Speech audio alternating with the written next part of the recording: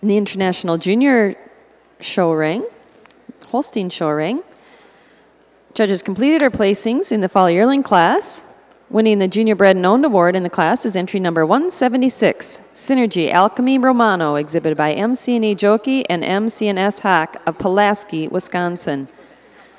Placing third in the class is entry number 171, Heart and Soul DD Reminisce, exhibited by Matthew Boop of Millmont, Pennsylvania. Second in the class is entry number 166, Craig Crest Rejoices Reconfirm, exhibited by Eva Dornick of Baldwin, Wisconsin.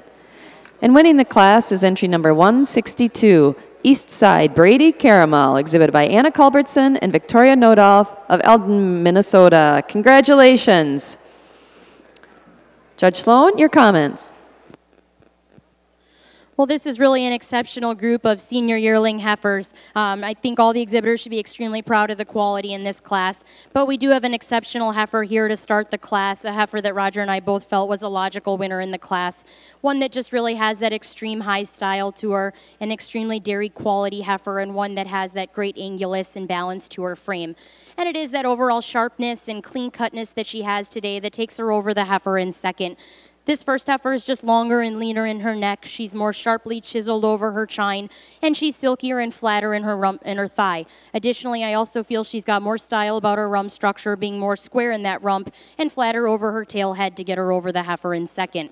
But the second heifer, she follows that pattern with the great femininity to her front end, and it is that advantage in her dairy quality that takes her over the heifer in third, being longer and leaner in that neck again, being sharper over her chine, more upstanding in that chine, and having more depth to both fore and rear rib to get her over the stronger heifer here in third. And then third over fourth, a heifer that we felt just was more correct in her feet and legs. She's got less set to her hock, and she travels with more straightness to her feet and legs when you get behind her than the big ribbed heifer here that follows in fourth. And then fourth over fifth, one that just shows more angularity, more clean cutness throughout, being much cleaner throughout, having less condition and more feminine through that front end, especially up through the brisket and chine, and she's silkier and flatter in her thigh than the heifer in fifth.